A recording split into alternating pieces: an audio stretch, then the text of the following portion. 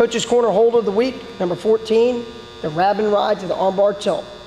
Coach Prince chops James, lands in a bar and a wrist, jumps to the opposite side, loads. James will fight it. We're walking for a 5 count. Pulling the bar, elevating and walking. Again, from another angle. Coach Prince is going to break the man down, gets the near wrist, has the wrist, slides in the bar, freeze. James turns his right hip down to fight Coach Prince running the bar. Coach Prince will slide to the far side and drive the man in the mat and Resolite rub, elevate. James will fight it.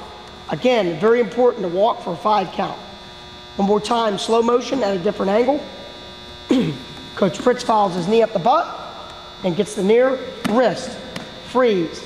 Watch him slide in the bar, bicep below the elbow. He tries to run the bar. James turns his hip down. He jumps to the other side. He has shoulder pressure. Notice pushing off the right leg. The legs come in the sky. Resolite rub. Elevating. He's walking his left leg to the head, elevating with the right leg. Very important to pull with the bar. Grab and ride to the armbar tilt hold of the week.